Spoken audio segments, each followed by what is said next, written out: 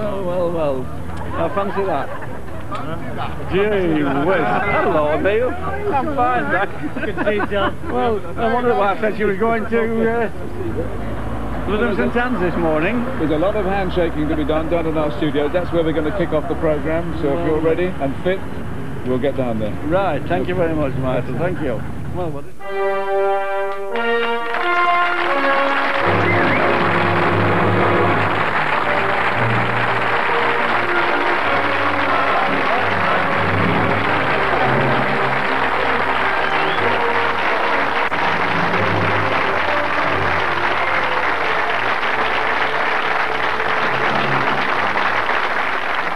Tom, you can see that your home side has turned out for you tonight, the Finney family. But first, thanks to the names that go with those famous faces. Ex-England skippers Billy Wright and George Hardwick.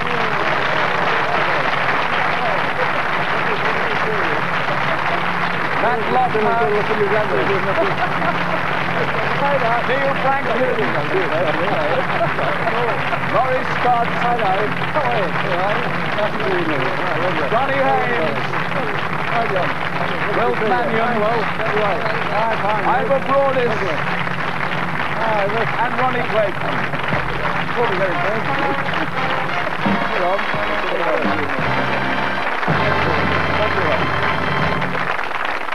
And here with their wives, your brothers Dennis and Roy, with their husbands, your sisters Madge, Peggy, Doris and Edith, and with their wives, your nephews Joe, David and Robert. And of course, the lady you selected as your teammate 43 years ago, your wife Elsie.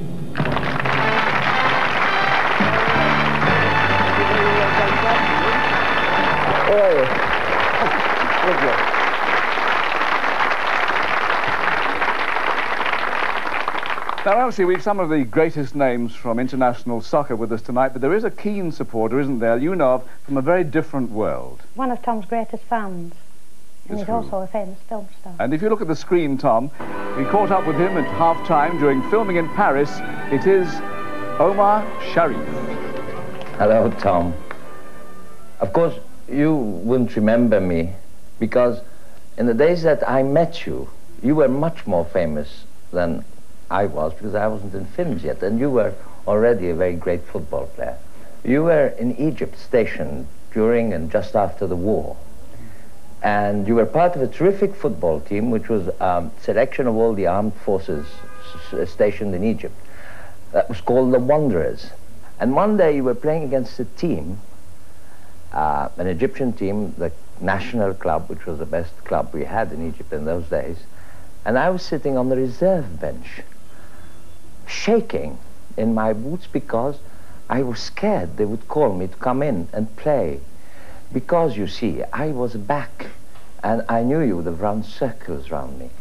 And I watched from the bench, just hoping no one would get hurt and no one would ask me to come in. Tom, have a good evening. I wish I could have been with you tonight. I haven't seen you since, but you were a terrific football player and I would think a wonderful person. Bye. Thank you. Thank you, Omar Sharif. Well, that was a narrow escape for Omar Sharif. Did you have any idea of that story, Tom? No, I didn't actually, until I read it in some magazine that he was keen on football and had watched me play when I was stationed at Abbasiyah Barracks just outside Cairo. Well, Omar Sharif and Paris, it's all a bit rich for our palate, so let's try something a bit more down to earth. How about a nice big bowl of shredded wheat? Or how about 50 nice big balls of shredded wheat? Well, let's get to the crunch with your son Brian and daughter Barbara, and with them Brian's wife Marlene, and the children Donna and Paul, and Barbara's husband Jim.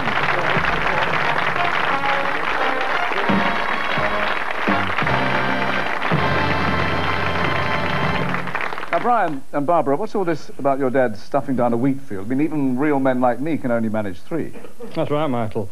But I think that day we went through about 50 boxes of shredded wheat and a gallon of milk. When was this then, Barbara? I think it was in 1955. Brian was about 7 and I'd be 5. And we went down to London to do the commercial for shredded wheat. but we didn't realise it would take so long. Well, we have a picture of you, in fact, from that commercial, taken shortly before you exploded, I imagine. No? Still, Tom, a diet like that might account for your remarkable sudden burst of speed. Now, where were we? Oh, yes, Tom Finney. This is your life, and the future England legend was born on April the 5th, 1922, at 21 St Michael's Road in the Preston district of Deepdale, only a goalkeeper's kick from Preston North End's Deepdale ground. That's you, aged 7, pictured with your sisters and your late brother Joe. Now, Peggy, where was the setting for that family portrait? It's taken near to Granny's, outside a chip shop. More high-energy grub, then. But, Tom, I mean, how old were you when you first tasted the thrill of going to Deepdale?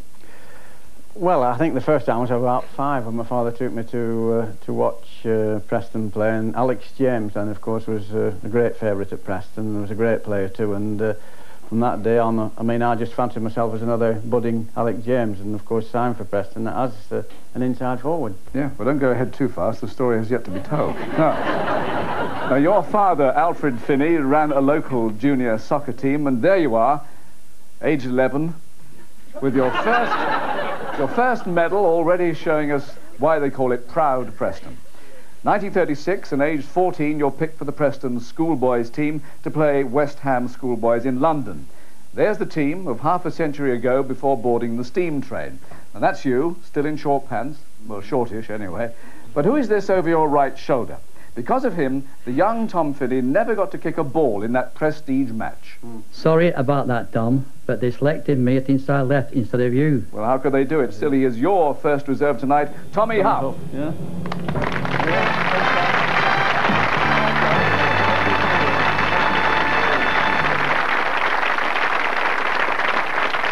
Well, Tommy, obviously, you both competed for the same position, but I know it didn't end there because you both joined the club as part-time pros. And how much a week did you get? 10 a week.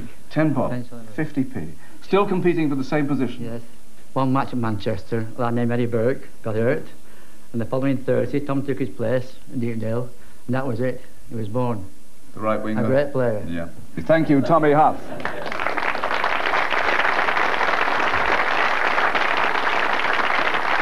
Now, Tom, you were offered full-time professional terms with the club, but by then, age 14, you'd become an apprentice plumber. You opt for a bit of security and you stay part-time pro to complete your apprenticeship.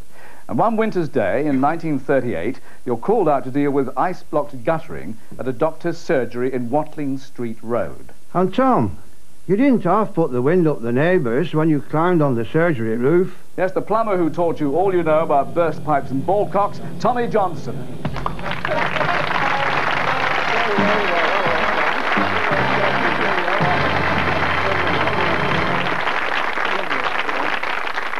Is everyone up there called Tom? Yes. Now, Tommy, you were there that day 50 years ago. How was it that Tom scared the neighbours?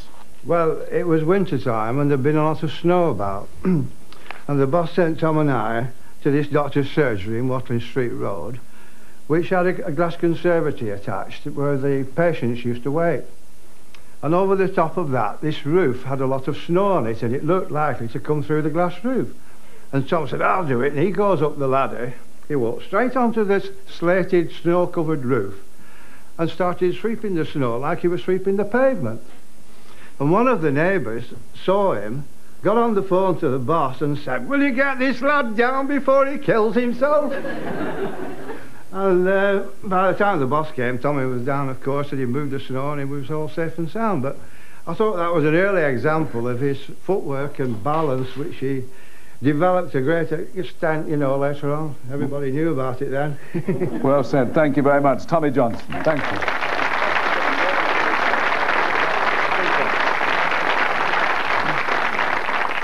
Now, Elsie, it was around that time, wasn't it, that you and Tom met at a church hall dance? Yes, it was.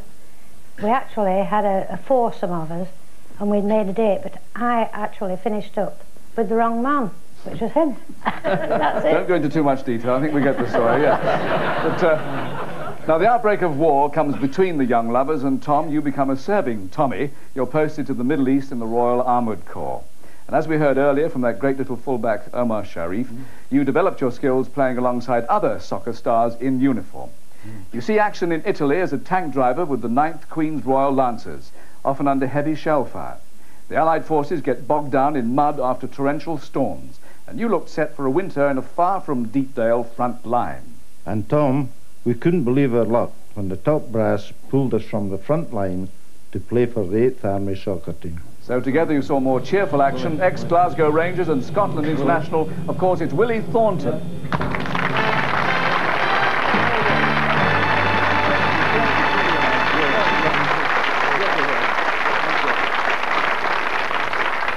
So, Willie, you were pulled from the front line to play at Rimini, but it was hardly a safe result, was it? Not really, because there's such a vast crowd there, and a few poor unfortunate soldiers climbed over the wall and stood on landmines, and we had to sweep the ground before we actually started the game.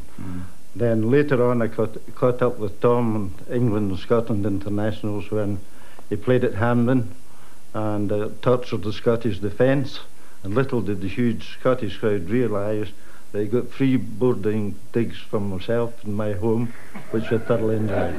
Good job they didn't, though. Thank you very much indeed. And someone who would agree that that is another Army teammate who couldn't miss tonight, your old England pal, the great Joe Mercer.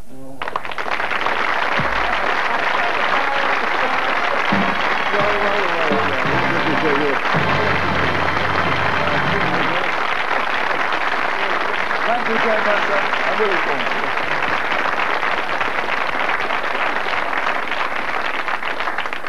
Well, now, throughout the war, you've courted Elsie by airmail, and in 1945 you returned to Preston to make her your wife, here at Emmanuel Parish Church, Preston, on the 1st of November, 1945.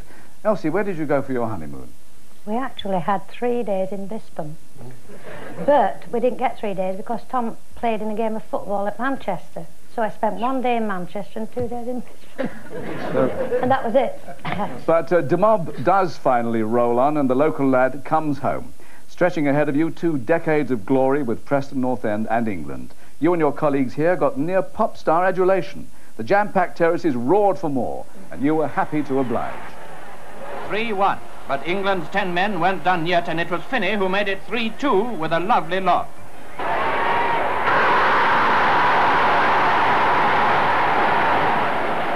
When the wind blew the referee's coil at Deepdale, it was evident that the gale was going to play a big part in what might otherwise have been a vintage cup tie between 2 classic teams, Preston North End and Tottenham Hotspur. England outside right Finney required 3 men to look after him most of the afternoon.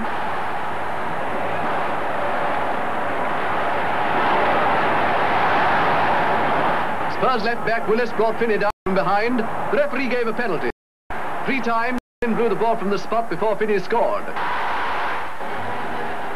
Almost at once, England in white shirts began to look dangerous. They were on the attack when a foul by Campanale against Finney led to a penalty.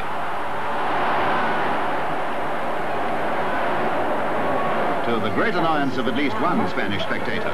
Pray, be seated.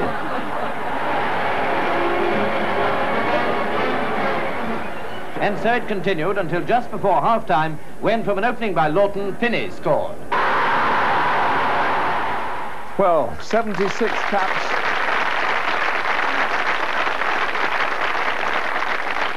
76 caps and a record 30 goals for England, plus one very rare honour. Monty himself signed his programme at Hampden Park to you for the man who fought with me in the 8th Army. Did that just come out of the blue? Yeah, well, it did really, but we were introduced to... Willie was playing in this game, actually, when we played England and Scotland at Hampden Park, and we were introduced to Field Marshal Montgomery prior to the game, and he just said to me, like, when he was shaking hands with us, and see you beat these buggers today. I suppose he said the same thing to Willie as well. But, and then after the game, he came in and said that he would send me... He gave me his actual programme signed, and said he would send me a signed photograph of himself, which he did. And you've still got them? But as well as the glamour of international matches, there was the day-to-day business of getting on with playing for Preston. 472 games, 210 goals, no less. And who better to bring back memories of those halcyon days than that impeccably behaved young man who played just behind you at right half. Yes, it's the man who says he's had more clubs than Jack Nicklaus, the Doc, Tommy Docherty himself. Hello, Tom. It's good to be back at Deepdale again, of course, where we spent many, many happy years together. Great days, and of course, with us tonight we have some of the stalwarts from those days, of course. #1 goalkeeper, none other than Jimmy Gooch. Fullbacks Joe Walton, Billy Scott, and our Scottish defender Joe Dunn, of course. And who else? Baxter. Now, where's Baxter? I know where he'll be. He'll be in the bath having a fag. We used to enjoy a smoke after the game in the bathtub, but the bathroom now is not as big as the one we used to have. Come on, Jimmy.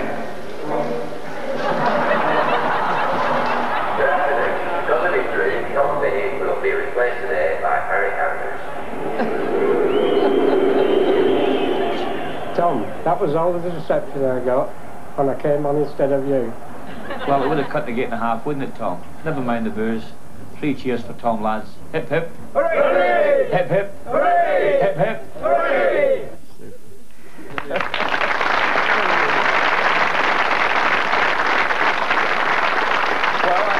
I'm afraid that Tommy can't be with us tonight, but your teammates can run out again. They are Harry Anders, Jimmy Baxter, Joe Dunn, Jimmy Goose, Ken Horton, Angus Morrison, Bill Scott, Tommy Thompson, Joe Walton, Charlie Wayman,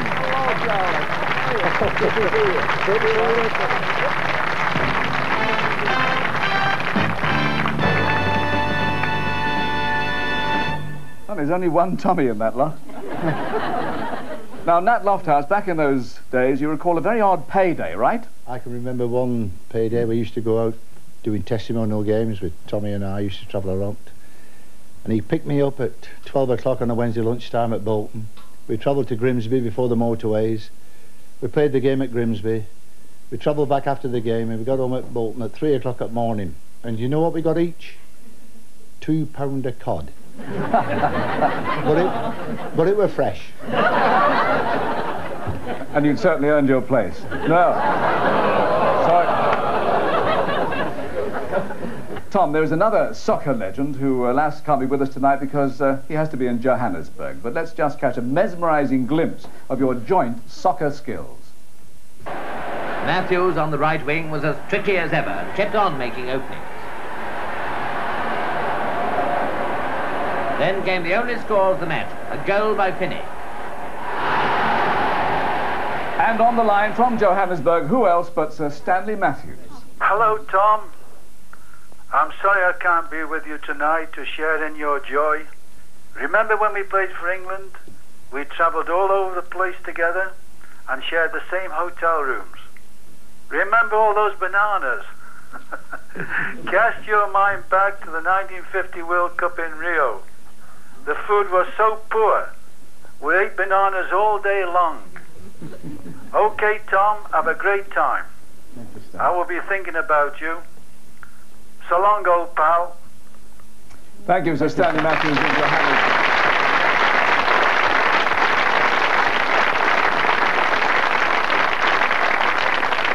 Well, I made a change from shredded wheat to all the bananas.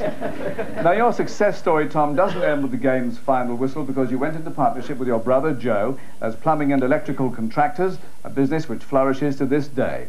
Now, these days, your late brother's son, Joe, is in the business, and Joe Thomas retired, hasn't he? Yes, and wherever we travel throughout the country, people ask how he's going on. They all ask about him. And I was in Preston not very long ago, and one of the old chaps said, "I believe Tommy has retired finally." I said, "Yes, he's definitely gone." I said, "He's only starting work at 7:30 now instead of 20 past." Now, in 1954 and 1957, you were voted Footballer of the Year. In 1961, Tom, you were awarded an OBE for services to soccer, and in 1979, made a Freeman of Preston. 1982, and you're chosen to lead out the teams of the England versus Scotland centenary match, hearing again the kind of roar that so often in the past heralded your own Wembley appearance. And there are a couple of fellows who'd love nothing more than to run out of that tunnel with you as teammates for England's next match. From Anfield, Liverpool and England's John Barnes. Tom, I was very honoured and flattered when our styles were compared.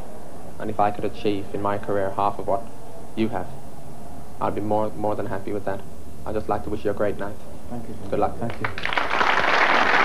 Someone else from Old Trafford, Manchester United and England captain Brian Robson. You know, I've always admired you and I've respected you as a person, not just as a player. When I've looked at you on TV programmes and you've done interviews and everything, you've always come across great as far as I'm concerned. You've never got a bad word to say about anybody. You always support football, and football's always been the first love of you. But like I say, I've always respected and admired what you've done through the game, and I hope you have a tremendous night tonight. Thank you. All the best. Thank you.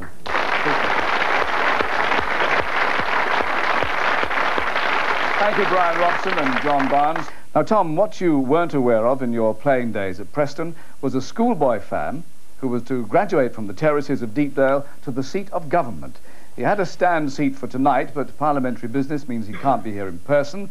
But from the Department of Energy, where he is Her Majesty's Secretary of State, Honourable Cecil Parkinson. Hello, Tom. I find people are surprised when they hear that I'm a lifelong Preston North End supporter, because I lived in the South for a long time now. But what they never had the chance of doing was what I did, which was of seeing you play football for Preston. And I'll never forget the goal you scored against Manchester City, when you beat about half a dozen people and thrashed the ball from the corner of the penalty area right past Bert Troutman. But it wasn't just your football, Tom, that attracted so many people to become fans of yours. It was the way you behaved, the fact that although you got a lot of stick, you never retaliated. You retaliated in your own way. You played better and better and scored more and more goals. So I wish you a very happy evening.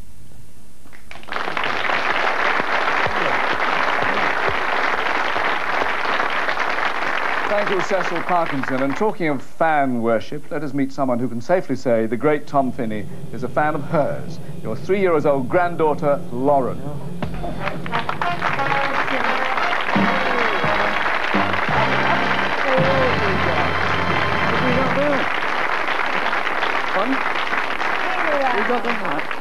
But Barbara and Jim here have a son too, and who knows, maybe one day he'll come to the rescue of Preston and England, your 6-year-old grandson, Lee.